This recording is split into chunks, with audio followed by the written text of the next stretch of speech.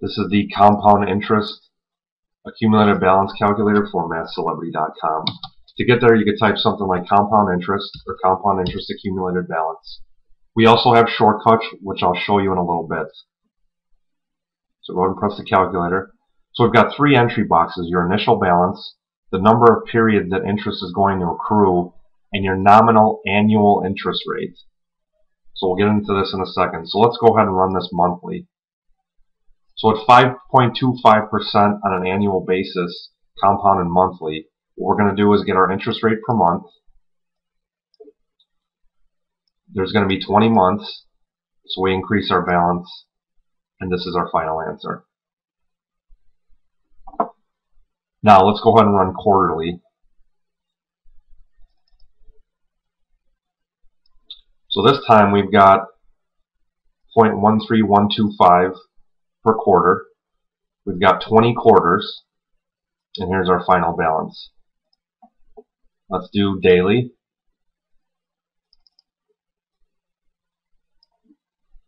So this is our interest rate per day.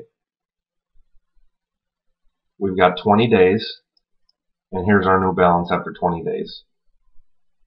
So when you're entering interest rate, remember you're entering it on an annual basis. So even if it's compounded every day, you need to enter your nominal interest rate and then tell it how many periods there's going to be and what the compounding is, and the calculator will go ahead and convert that to your compounding amount per period.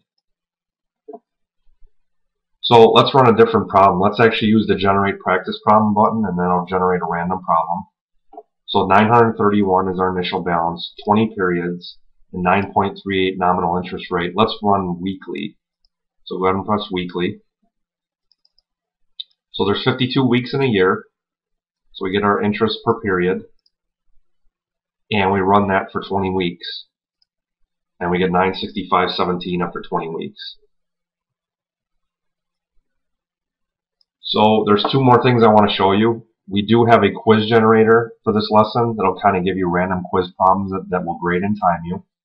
For more information on that, you can visit the video link under this folder right here. Finally, I want to show you the shortcuts. So you can go ahead and we'll type this one. If you tell it a balance for the number of periods, and you have to state periods, and then you type your interest rate and then the amount it's going to be compounded. Go ahead and press this.